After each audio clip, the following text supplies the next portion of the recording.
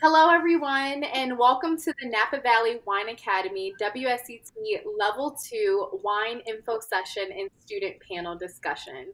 My name is Desiree Harrison Brown, and I am one of the Level 2 instructors at Napa Valley Wine Academy. I'm really excited to be here to moderate this conversation. For those of you who aren't familiar, WSET stands for Wine and Spirit Education Trust, and it is globally recognized wine education program that gives certifications to enthusiasts and professionals. Today's discussion is here to help you get a better understanding of what it's like to take WSET Level 2 with Napa Valley Wine Academy and what to expect. We have an awesome panel here with four of my previous WSET Level 2 students, and they will share their experience and insight with you. We do want this to be interactive, so I encourage you to participate in the chat and ask questions, although the first part of the discussion will be me moderating and asking questions, but we'll leave plenty of time to get to your questions in the end. Thank you all for joining us, and let's get started. I want to start by introducing our panelists today.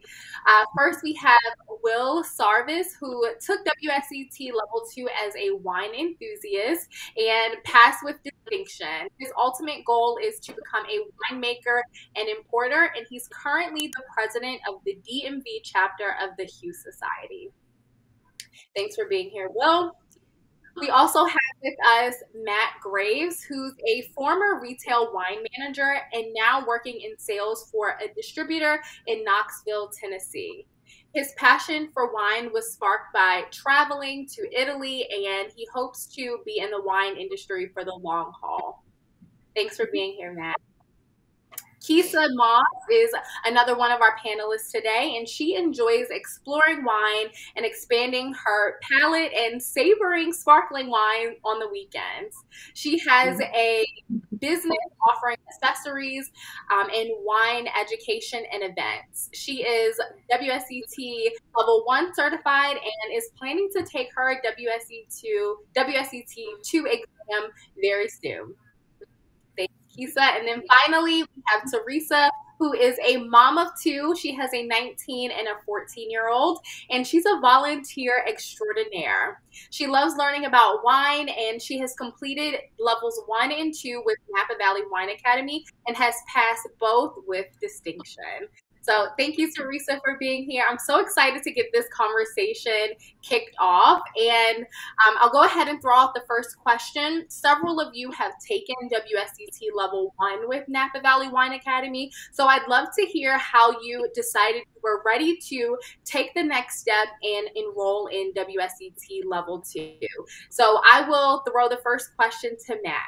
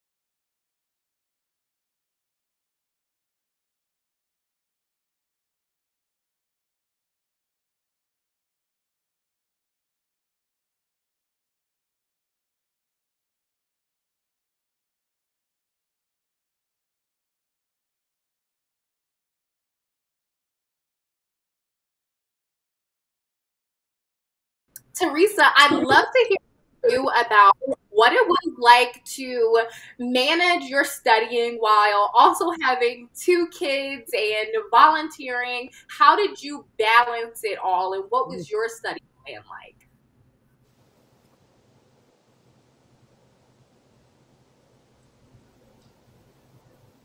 All right. Hi. Sorry, I was on mute. Sorry. I actually, my daughter went to college last summer, so it was her freshman year. So I only had to deal with one kid and stuff like that. But that was kind of crazy in between it all. And I would just do it while I was while they were at home, or sorry, while I was at home, they were at school. I would take time and I would just study the books. I made flashcards because that worked for me. Mhm, And mhm. I took those quizzes that were at the end of the chapters. I don't know how many times because I was determined, as well as everybody else on here, I was going to get distinctions again. And I was going to get 100% if that was possible. And so I would just take it until I did. And the questions are very similar to what the actual exam is. So that was very helpful knowing that. Yeah, it's great that you brought up flashcards because I know flashcards is one way that a lot of people study. Me personally, I'm not a huge flashcard person, and I prefer flashcards that are already completed for you. So the skills and drills that Napa Valley Wine Mhm. Academy has is really helpful. So Kisa, tell me a little bit about how you use the skills and drills to help study. Okay, so that portion is like really good. I didn't realize it, and I followed directions and waited until I finished the whole course before you skip and start doing that because I was tempted. But I like how it breaks it down because it starts from the grape and then it goes to the region. It starts in the labeling. That really helps because I do my own flashcards and I did not separate it that way. And so I was like, okay, this really helps you to see like, do you really have the information? Do you really understand it? So I really like. I'm still studying. So yeah. I enjoy that part for sure. It's the best, and I still use my own flashcards too. So